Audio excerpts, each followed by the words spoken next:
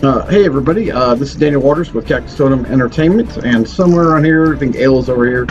Say hi, Ayla. Hello.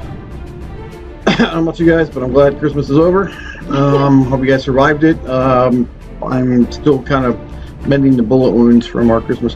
But anyways, just a little quick update. So kind of what we're working on, hit and miss during this Christmas season, is we're working on improving our beast and creature lists.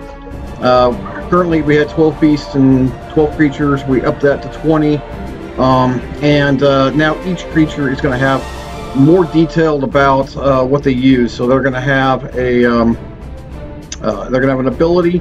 Now, ability is just for them. Okay, so this ability you're not going to find anywhere else in the book. Nobody else can use them except for these specific types of creatures. They're going to have an attack. They're going to have a technique, things like that, and so they're going to be a lot more cool, a lot more structured. And I think I said this before, we're upping them from 12 to 20.